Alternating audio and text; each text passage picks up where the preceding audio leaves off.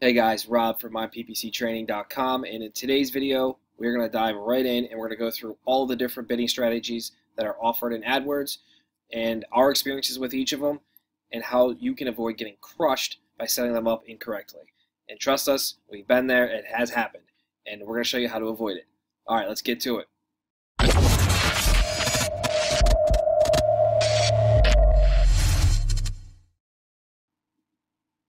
Alright, so you should be in your AdWords homepage here. Go to your campaign overview homepage, and we're going to go look at the bidding strategies, and I'm going to walk you through them.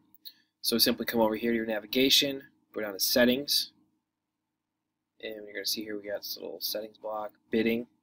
As you can see, this campaign we got manual CPC, which means I'm switching the bids up. Let's change bidding strategy. You're going to see all the different ones.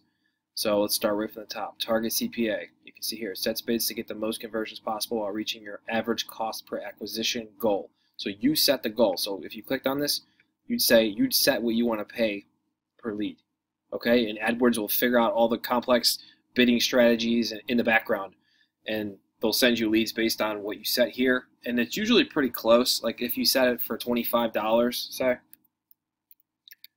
you'll get the leads in between basically 25 and 35, somewhere in that wheelhouse. You got to be careful though, because you could, if you set your target CPA too low, you're not going to get leads, or you'll get very few, and it can be not effective. So you got to be realistic with it. So that's target CPA. It's pretty simple stuff. This is target return on ad spend. So as you can see here, it sets bids to help you get the most conversion value while maintaining your target return on ad spend. So that's what it stands for, return on ad spend. So it's the same deal. How much do you want to get? What's your target return on ad spend you want to get? 50%, 100%, whatever. Then Google will use its algorithms, go behind the scenes, and calculate all your bids and auto bid for you to get that target for you. Same deal as target CPA. You've got to be careful with it. If you're too low, you're going to get no leads and just spend money. So just something to keep an eye out for. Maximize clicks. This is something we use a lot, and when it first came out, we misused it, I should say, and we got screwed because you got to be careful. So it sets bids to help you get the most clicks within your budget, as you can see here. So you set it. Now this is what we did not do the first time we did it. Maximum CPC bid limit. So let's say you're in the roofing niche, you want to set a bid limit because Google will bid $150 for a keyword and you'll pay it. And if you don't get a lead, you're screwed. So we always set it for something like $33 or something like that. So before, when we weren't using it, we were getting crushed. And as soon as we started using this, it's smooth sailing, works great.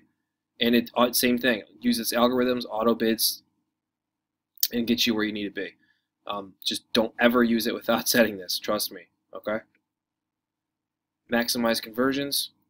So this basically, you need to have a campaign that's already had a lot of conversion data. I believe it's 20, minimum 20 conversions in the last 30 days, and it basically takes your conversion data history, and it will auto bid for you to drive as many conversions as possible within your ad budget. But again, you got to be careful with this, and you need to only use it on a campaign that has a rich history of conversions.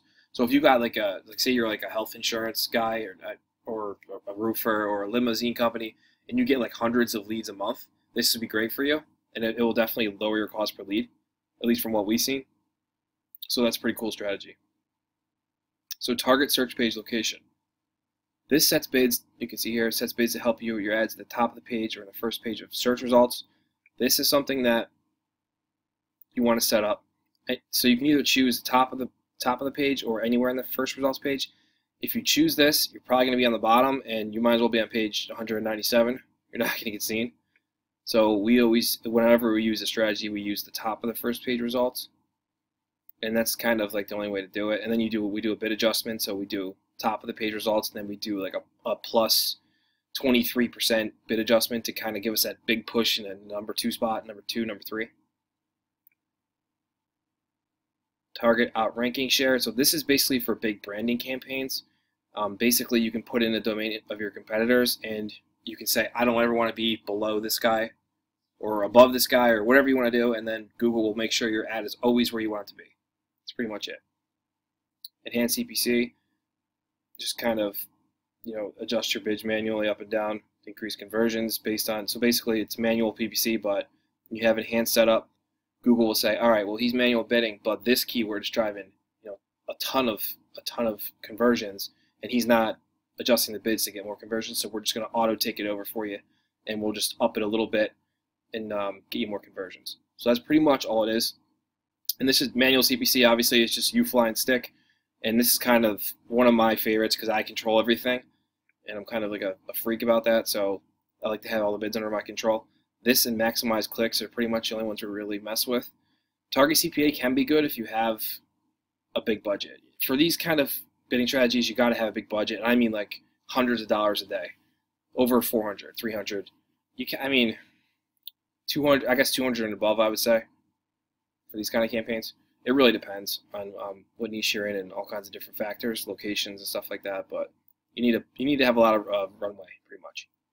All right. So let me know in the comments what bid strategy is your favorite and what you've seen success with.